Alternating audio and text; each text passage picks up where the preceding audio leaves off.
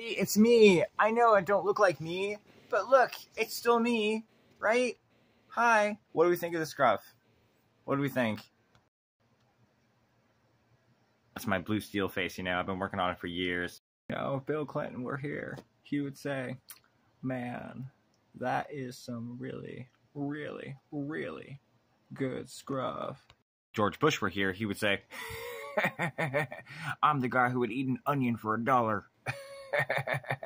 I don't think my scruff is that good, and it was sort of accidental, but I don't know, I'm sort of thinking it today, and I would not eat an onion for $1.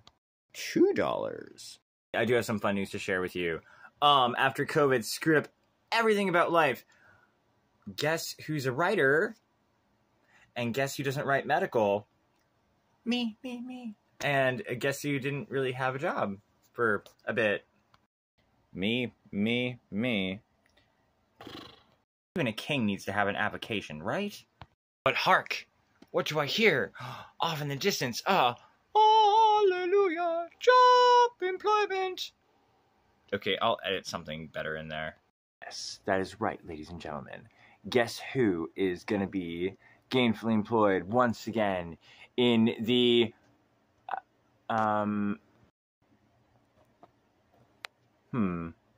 actually don't even know what to call it industry. Let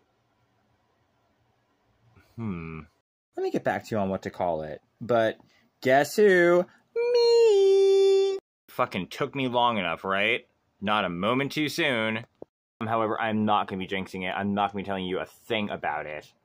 Not until I have my first successful day there. Then we can talk. But until then, you should just know that it is a fun, small establishment in Capitol Hill. I will have 2 coworkers, and only 2. There'll be 3 of us total. And